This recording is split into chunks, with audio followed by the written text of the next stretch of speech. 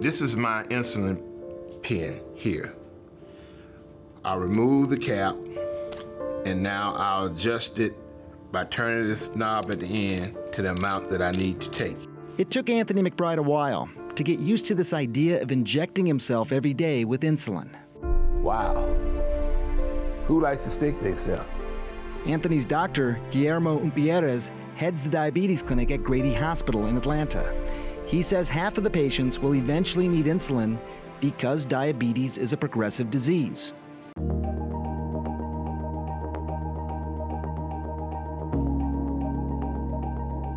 The natural history of diabetes is that the pancreas, the organ that makes insulin, slows down the production of insulin, and it progresses the decline with time. How long do you give them to try without insulin?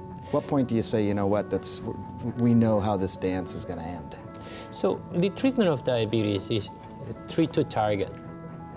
And we have parameters that we want the blood sugars to be less than, for example, 150. And after 2 or 3 months with one medicine, they're not there, we combine medicines, and after 3 to 6 months, they're not there, and then finally we go to insulin. So we try to start insulin early on when you need it, and we don't wait.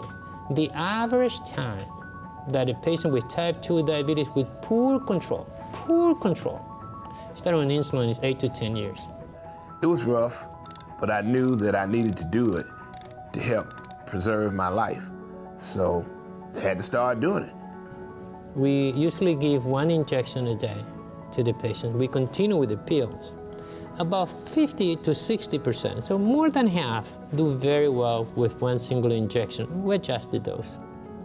And the other 40%, or half of the patients, will require insulin before meals if that's what we're going to do. Doing very well. Before they start insulin, patients with diabetes typically worry about having too much sugar in the blood. But once on insulin, there's also a risk of having too little.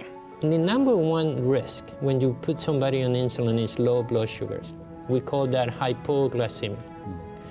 And hypoglycemia has been associated with loss of consciousness, heart attacks, car accidents. The new insulin formulation has been shown to reduce the risk of low blood sugars compared to the old type of insulin.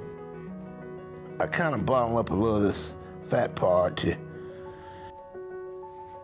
Now, that was painless. The insulin syringes are so small that you don't really even feel it. They may be frightened or even see it as a failure when they have to go on insulin, but how do they feel after they start? They feel much better immediately. And we had to tell this to the patient. I mean, you're going to the bathroom 3 or 4 times a night. If you take this injection, likely you will stop going there. You get a better sleep, you feel better, your energy is back. Look at you and say, okay, I'll try. And when they take it and the needle is so little they don't feel it, most of them accept that. Some of that fear goes away. Yeah. Life is worth living, so you had to do things to preserve it. Once you get something, then you got to try to make it work best in your interest so you can keep living.